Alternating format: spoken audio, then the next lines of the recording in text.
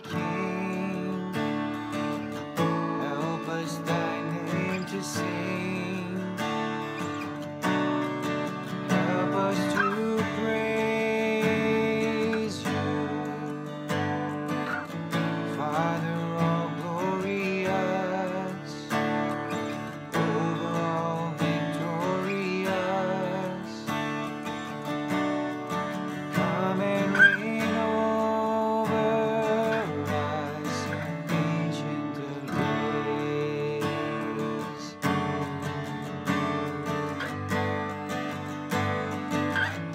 Come thou incarnate Word, gird on thy mighty sword, listen to our prayer. Come and thy people bless, and give thy word success. Spirit of holiness, on us descend.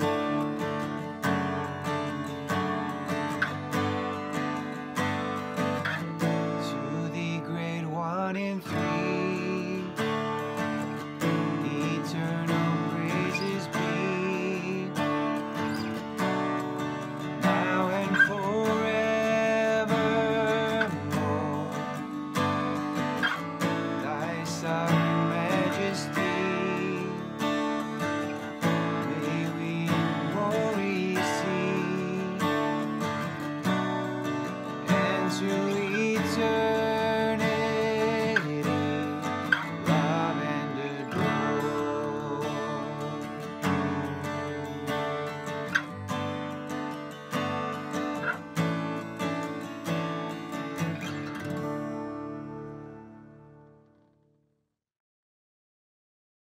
Hi, everybody. Welcome. Glad to be with you here on this Wednesday in this 22nd week of Ordinary Time. Thank you for joining us. Let's begin. In the name of the Father, the Son, and the Holy Spirit. Amen. The Lord be with you. God loves us without condition, loves us recklessly. Let's ask him now for his mercy. And Lord Jesus, you are the way. Lord, have mercy. You're the truth. Christ, have mercy. And you are the life. Lord, have mercy. And may Almighty God have mercy on us, forgive us our sins, and bring us everlasting life. Amen. Let us pray. God of might, giver of every good gift, put into our hearts the love of your name, so that by deepening our sense of reverence, you may nurture in us what is good, and by your watchful care keep safe what you have nurtured. Through our Lord Jesus Christ, your Son, who lives and reigns with you in the unity of the Holy Spirit, God, forever and ever. Amen. A reading from the book of Colossians. Paul, an apostle of Christ, Jesus by the will of God, and Timothy, our brother, to one holy ones and faithful brothers and sisters in Christ in Colossae, grace to you and peace from God our Father. We always give thanks to God the Father of our Lord, Jesus Christ, when we pray for you, for we have heard of your faith in Christ Jesus and the love that you have for the holy ones because of the hope reserved for you in heaven. Of this you have already heard through the word of truth, the gospel that has come to you, just as is in the whole world is in it, is bearing fruit and growing, so also among you from the day you heard it and came to know the grace of God. In truth, you learned it from Epaphroditus, our beloved fellow slave, who is a trustworthy minister of Christ on your behalf, and also told us of your love in the Spirit. The word of the Lord. I trust in the mercy of God forever. I trust in the mercy of God forever.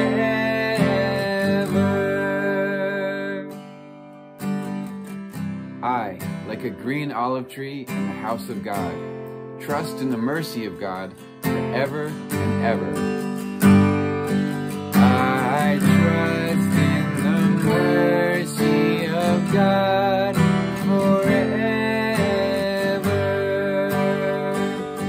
I trust in the mercy of God forever.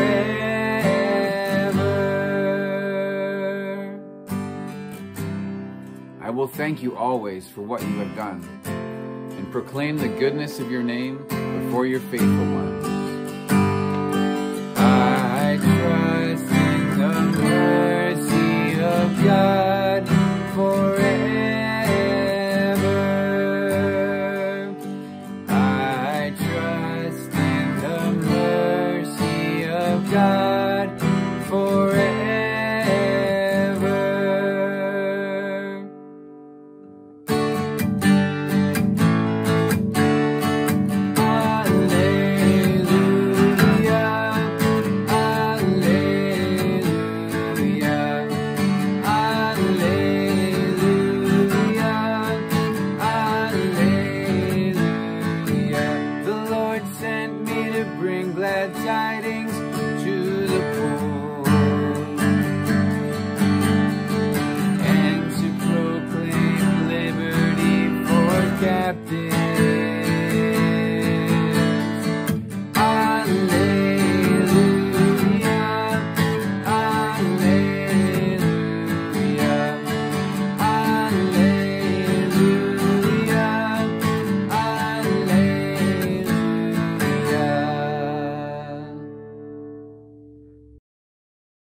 The Lord be with you.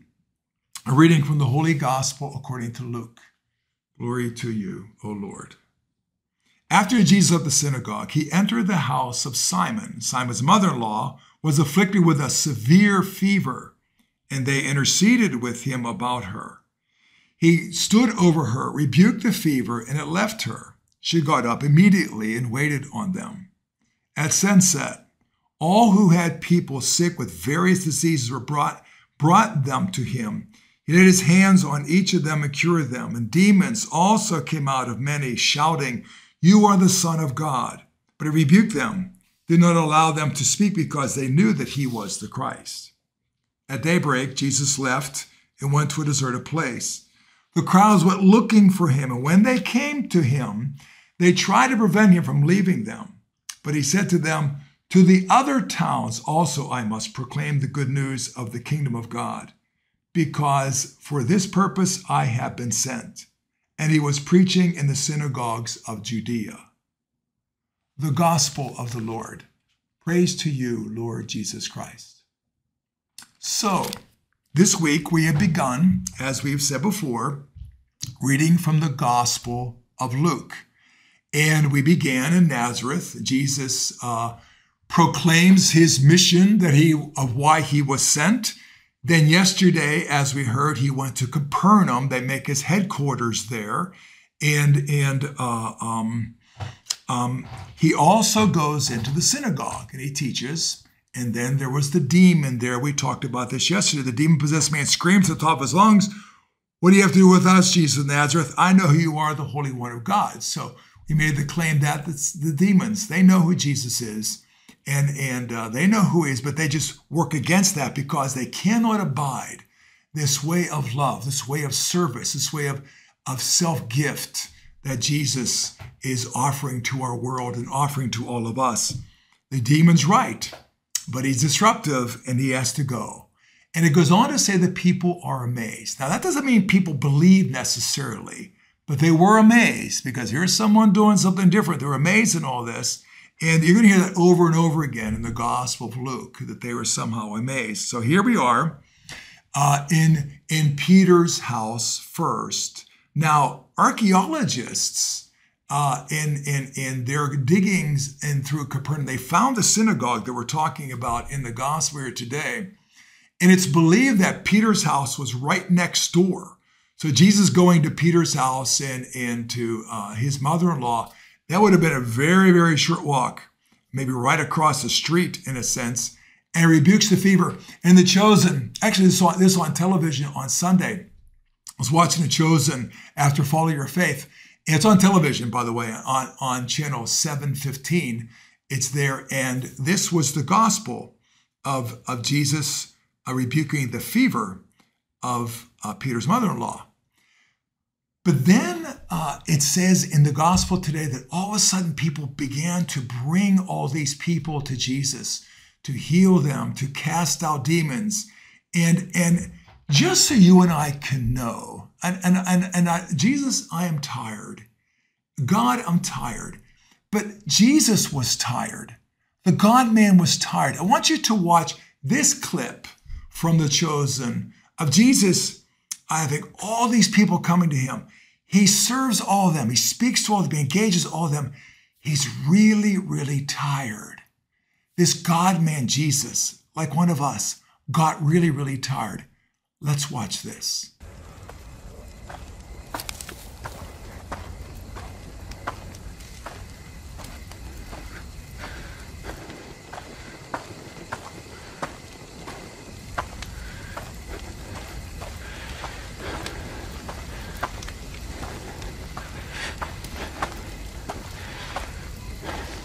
Good night.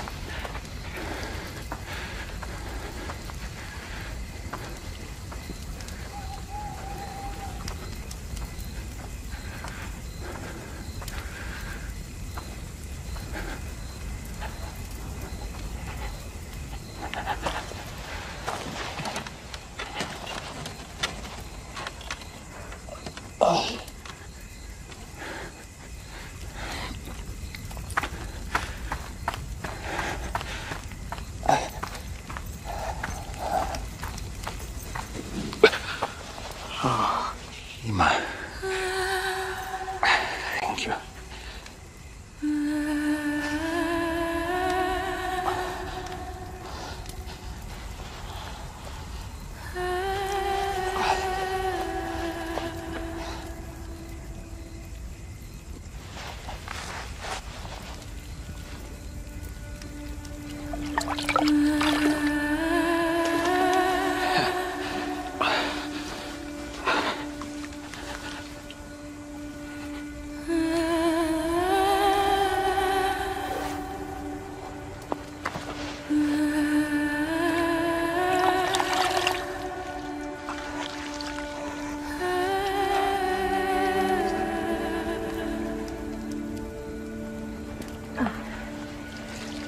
You got blood on your hands.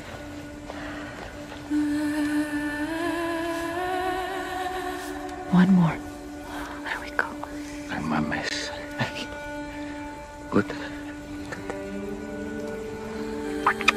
What would I do without you, Ima? Get some sleep. Okay. I'm so tired.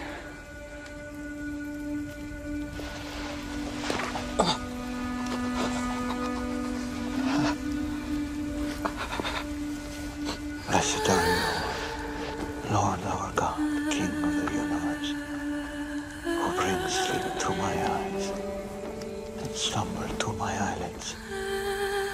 May it be your will, Lord my God, and God of my ancestors, that I lie down in peace, and that I arise in peace.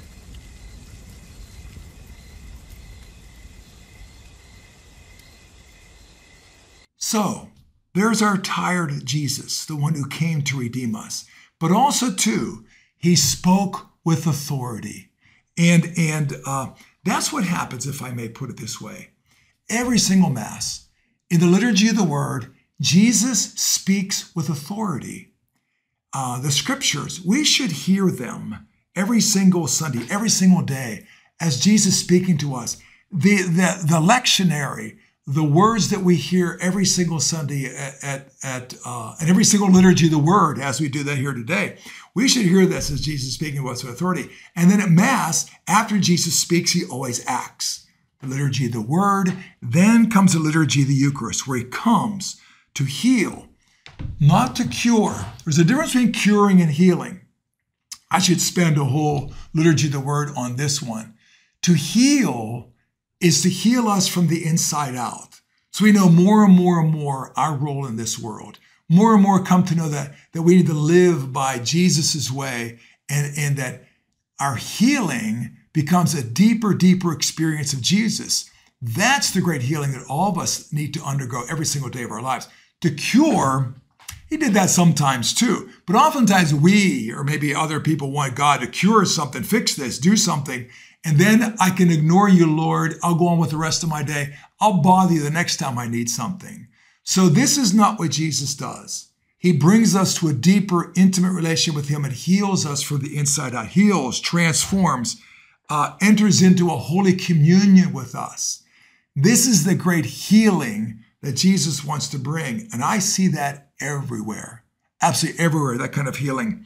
He unties the burden of our sins, and he heals us emotionally, spiritually, physically, in so many different ways that we are the ways in which we were broken by sin. This is the healing Jesus wishes to offer to us. You know, we actually have two sacraments of healing. Sacrament of anointing the sick, a healing of our minds, our hearts, our emotions, our bodies, and the sacrament of reconciliation, where we are healed from our sins and we're able to say we are sorry for our sins and let the healing begin for all of us. So Jesus, the Jesus who speaks with authority in the gospel today, speaks in that very same authority in the liturgy of the word. Then he acts by offering us a holy communion with him. What a treasure we have in this liturgy of the word, which we're doing here today, and also the liturgy of the Eucharist. Here's my question for today. Jesus wants to set us free. What in your life right now needs the healing touch of Jesus? Thanks, folks, for joining me. This tired Jesus isn't too tired for you. And when we feel tired, let's ask him again to somehow, God, I'm tired of whatever it might be in you. I need you. What do we need in our lives to make us less tired and more open to this love that God has for us? Thanks, folks, for joining me, and looking forward to seeing you again very, very soon. Bye now.